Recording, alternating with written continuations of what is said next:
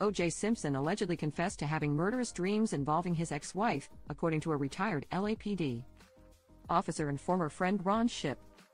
The disgraced football star's ex-pal claimed they discussed the police investigation into Nicole Brown Simpson and Ron Goldman's 1994 murders shortly after they occurred.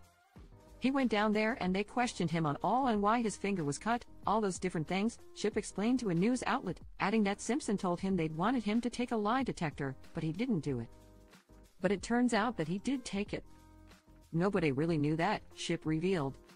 But I guess he failed miserably, but I didn't know it either. He told me he didn't want to take it. And I said, why? And he said, because he had dreams of killing her. I said, man, you had dreams of killing her? And he goes, yeah. But I didn't want that, he continued. I didn't want to take it because I didn't want the needle to pop up or something like that. Shipp also noted that he was suspicious of the former murder suspect because he allegedly altered his story about how he got the cut on his hand 3 different times, as well as the fact that Simpson was peppering him with questions about DNA evidence. He did ask, how long does it take DNA to come back? And I think I told him at the time about 2 months or something, he recalled. When I left that house, I knew he did it. There was just no ifs, ands, or buts.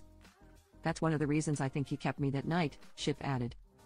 I was retired by then, but he just wanted me to answer all these questions so I guess he could feel good about himself or think, oh, I'm going to jail. Shipp said he was confused and brokenhearted after the conversation with Simpson.